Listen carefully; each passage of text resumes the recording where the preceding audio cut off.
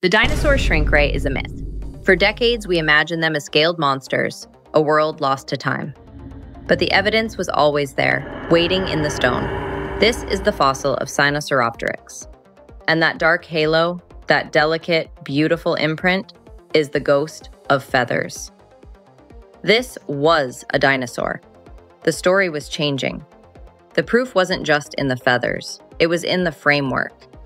Deep in the wrist of a predator, a single crucial bone, the semilunate carpal. It allowed the wrist to fold, back and away.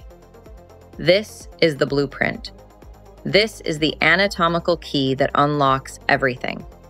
And that very same bone is right here, in the wing of a bird. The same structure, the same function, the same evolutionary signature. The past was not just connected to the present, it was the same creature.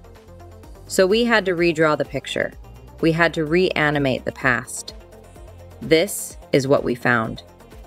A dinosaur, clothed in feathers, vibrant, dynamic, and real. This was no monster. This was an animal.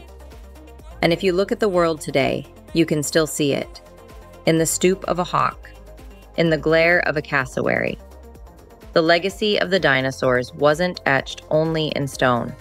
It was written in the flight of every bird. A story of continuous, magnificent evolution. The mystery wasn't that they disappeared. The wonder is that they never left. All you have to do is learn how to see.